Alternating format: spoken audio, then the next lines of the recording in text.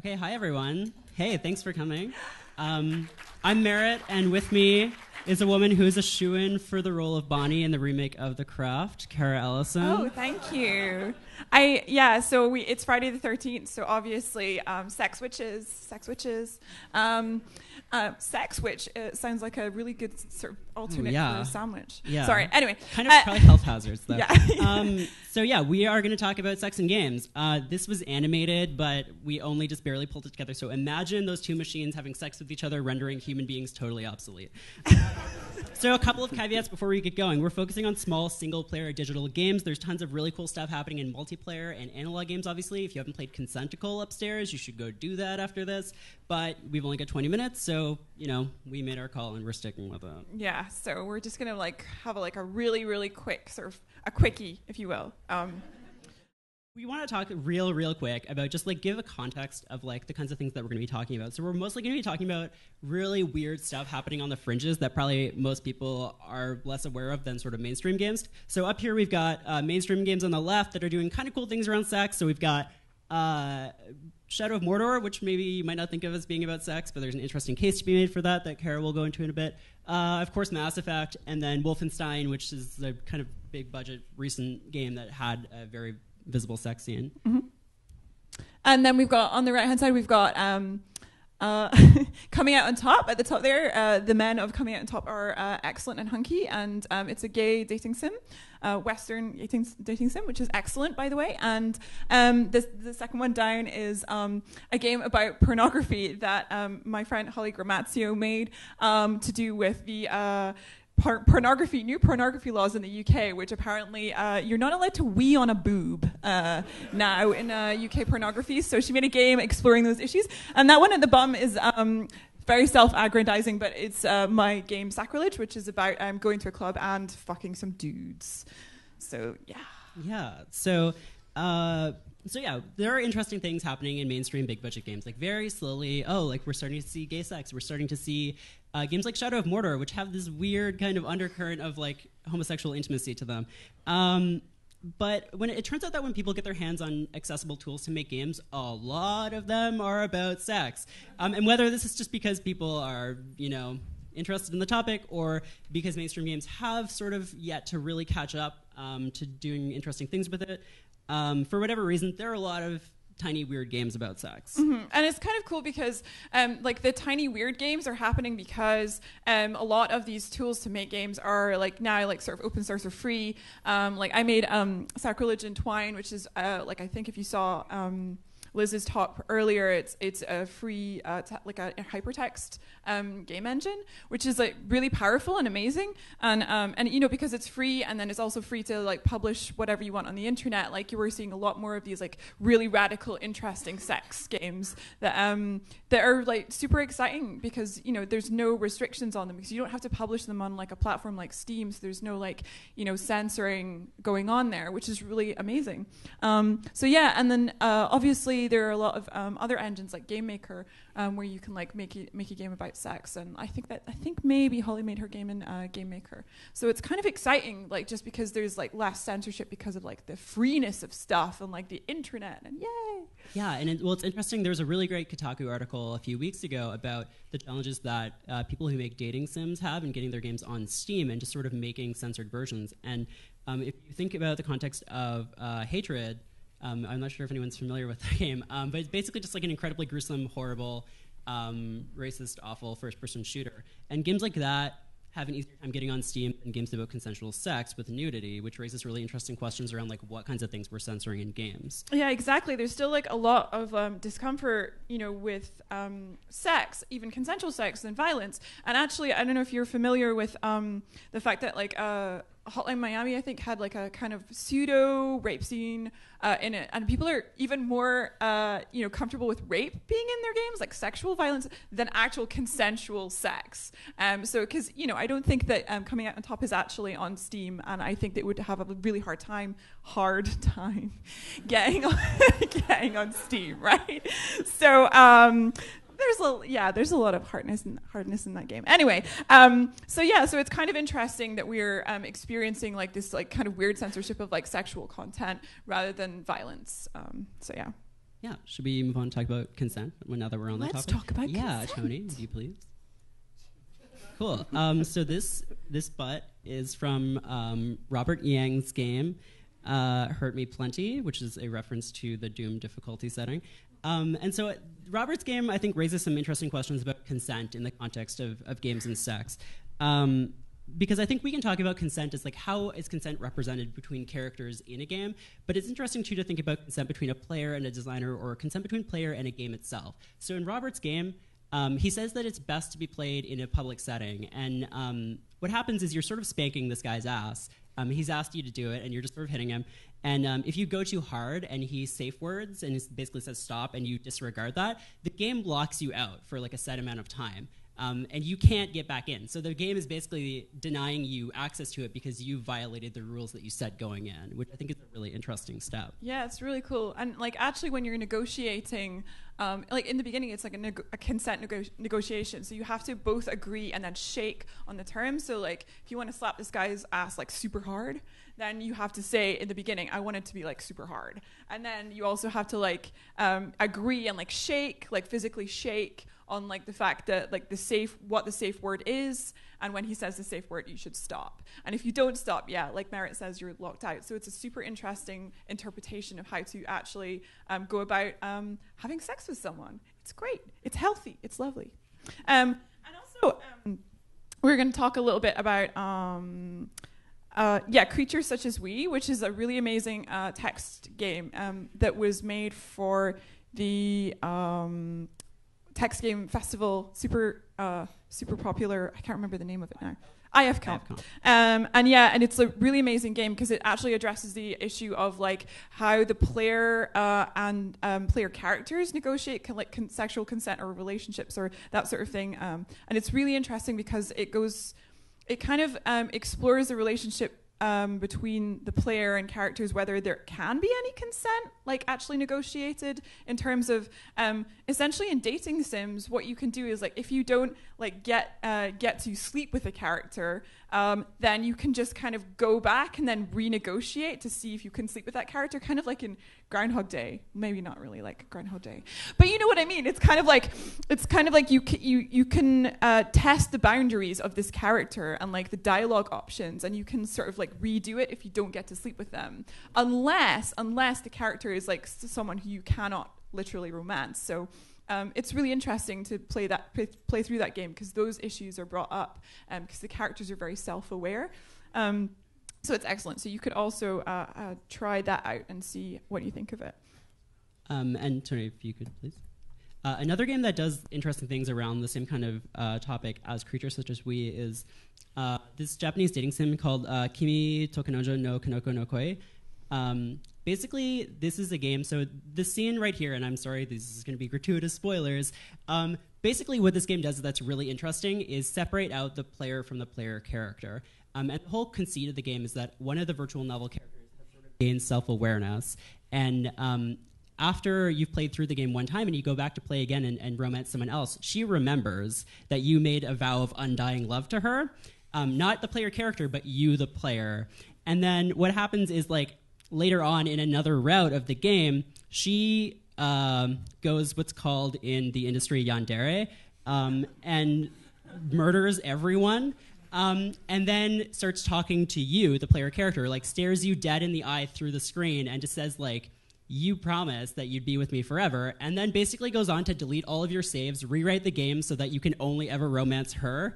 And just sort of take it over. And it's really interesting because, yeah, it's like this kind of thing could be played for cheap laughs or like horror or whatever, but I think it really speaks to the ways that if we think about games as just like interactions between players who are real people with agency and non-player characters, there's limits in the kinds of conversations that we can have around consent and agency because it's not an interaction between two autonomous beings. And so this game kind of plays with that a little and says, like, actually, no, you don't get to just do whatever you want. You don't get to just, like, go back and romance everyone. There are consequences for those actions. I mean, there are some sort of explorations of this in, like, big budget games as well. I mean, I know that I was recently playing Fallout New Vegas and, like, I tried to romance this person and they were like, no, I'm gay, sorry, bye. And it was kind of cool to experience that, because like usually characters don't do that, because everyone's around to be like a resource for you and you can like sleep with whoever you like, because that's the power fantasy. But these games are like super interesting because they actually play with that idea a lot more. Yeah, so should we move on to talk about intimacy, because we're sort of going in that direction? Tony, thank you. Okay, so this is a game, oh god, I forget her name, but she's like really smart and attractive. I think it might be you, Merritt? Oh, really? Okay. Yeah, so this is a game called Consensual Torture Simulator I made a year and a half or 2 years ago. And basically what I was trying to do in this game was depict a consensual, intimate relationship between two people where there's an explicit power dynamic involved. And so you sort of like play through this game, and your goal is to make this other character cry by hitting her enough. And she's like said that that's what she wants to happen.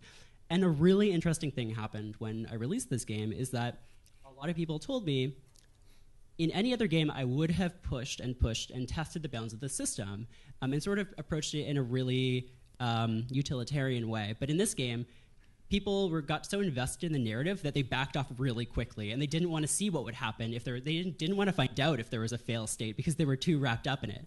And that to me is like a really compelling thing, because it doesn't happen very often in games. We usually are approaching non-player characters like resources, right? Yeah, and I think that it works. Like, this is such a powerful game, Merritt. It's a powerful game, because I feel like if you use text, I think everything is happening in your head, and it's a lot more like the experience of like playing this game is a lot more intimate for some really I don't know, strange psychological reason. And I feel like when you're playing this, like I too kind of was like, I don't really want to test this person's boundaries. I don't want to kind of go out of like, you know, my own comfort zone with this. And I kind of felt like I was really being tested as a player, and not many games try to test your, I guess, intimacy level with anything. And I think that's like, this game is incredibly good at testing that. And it's the tension, you can feel the tension between like what you want to do, what you want to find out, and also like your own, like, I guess, moral stance, which is really amazing.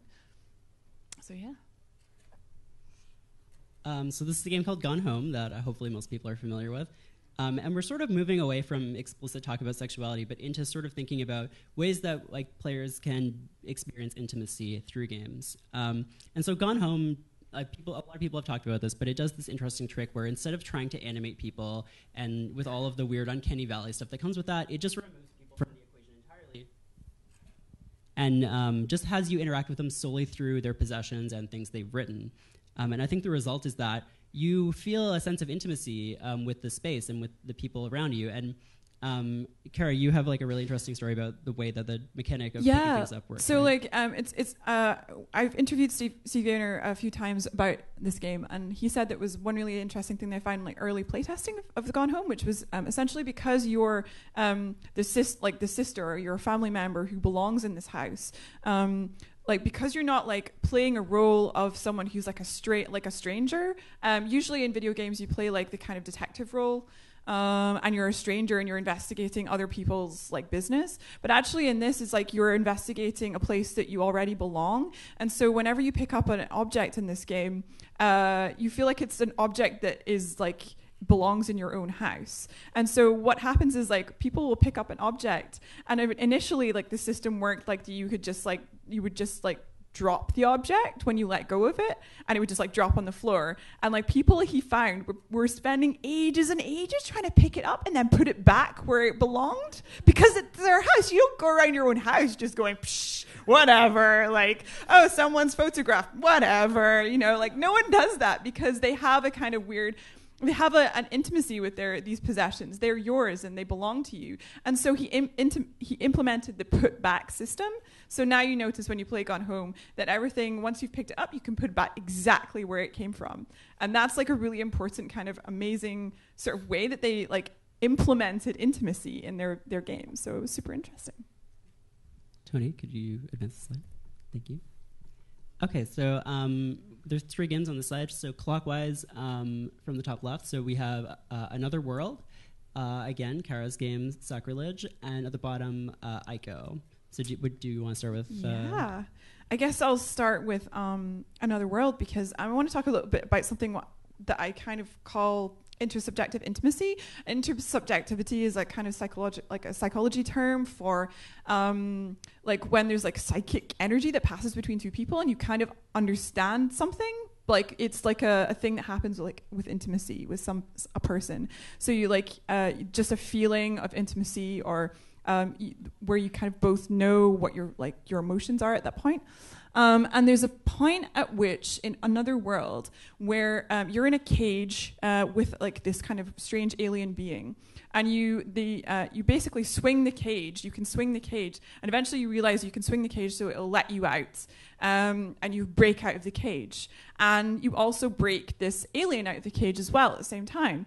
And there's this beautiful moment, and it's a scripted event where it's like maybe a few seconds long, where you kind of think to yourself, oh, you know, the alien's going to run off or whatever now, and it's going to be great. But actually what happens is it's scripted that the alien sort of like pats you on the shoulder, I think it is, or like motions towards you.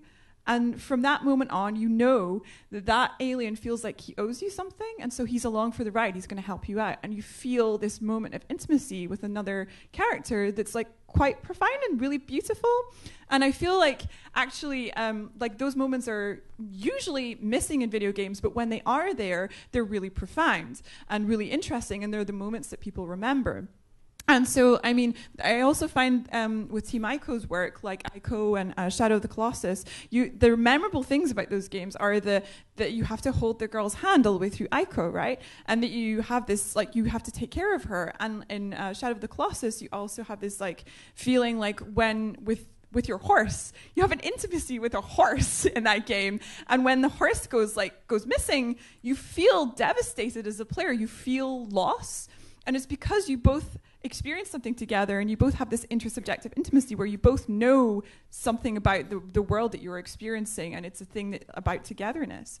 And I guess to a certain extent as well, Sacrilege also explores this idea that you and another person might try to know where you both are in a relationship, but for whatever reason, that's a kind of weird mismatch. And like what you're both really looking for, I mean, what the main character is looking for is intimacy with another person. But what happens is that sex isn't giving that intimacy to a particular, the way that person wanted.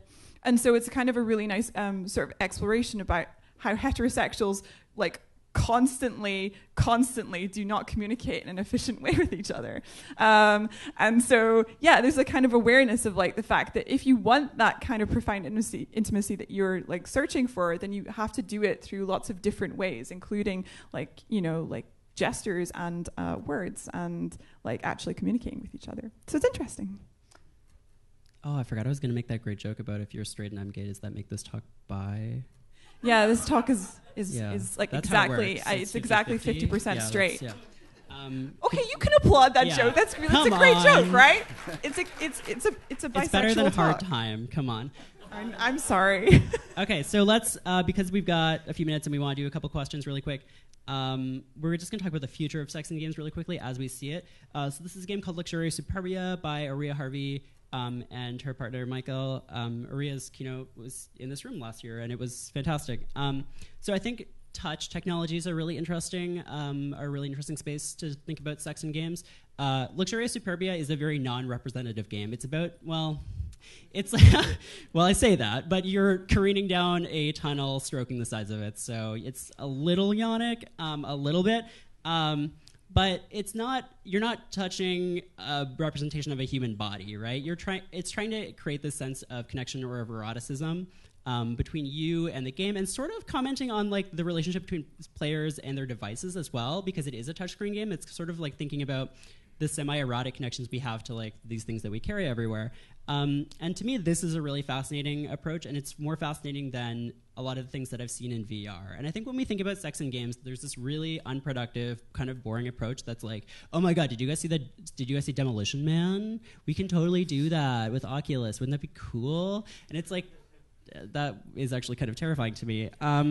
Like, I think there's so much that we still can explore around, like, because so few games have involved sex or intimacy.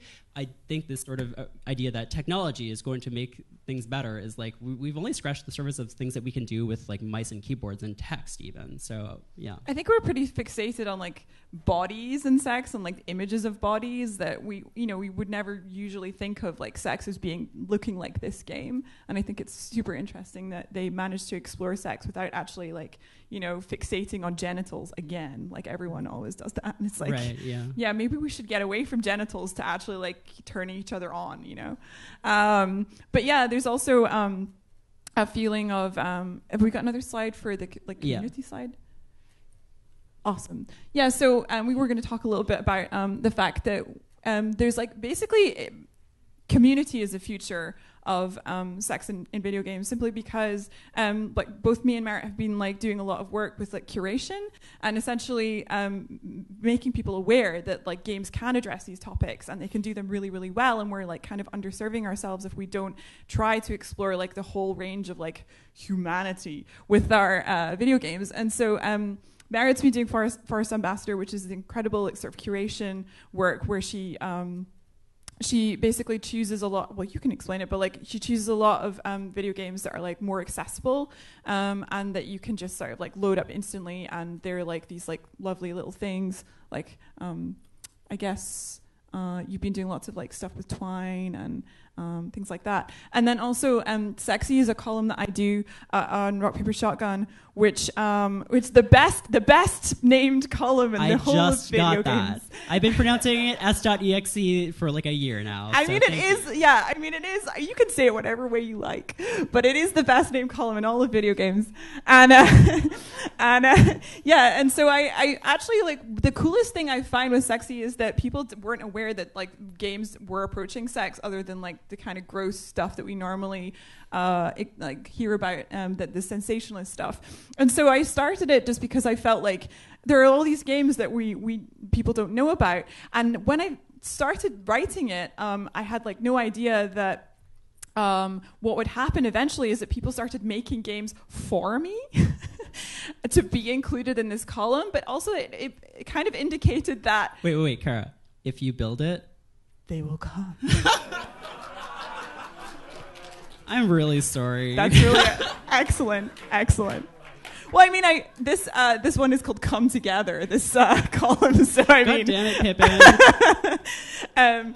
So anyway, but the thing is that like that's totally true, and but the thing is like it started to be a community. Like people started to understand that there were other people that they could talk about and make games with, and like there was actually a place that they could sort of like find community and find places to talk about this sort of stuff that actually like legitimized that kind of game.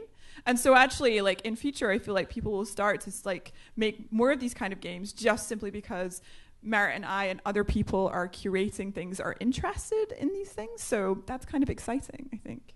Yeah. And then I have a slide or an image of itch.io up there. If you don't know, itch.io is like a site that's sort of like boomed in popularity over the past year. It's sort of like an alternative portal or platform for uploading your games and selling them. There's an interesting comparison maybe between itch.io and Steam with regards to sexual content. So itch runs on PayPal for the most part, and there's like questions around PayPal. Like PayPal you can't use for like adult content, but usually what they mean by that is like porn of actual people. So like erotica, like tons of people sell erotica through PayPal and like other things. So there's kind of like a gray line, but people are definitely like using that to sell or showcase their work.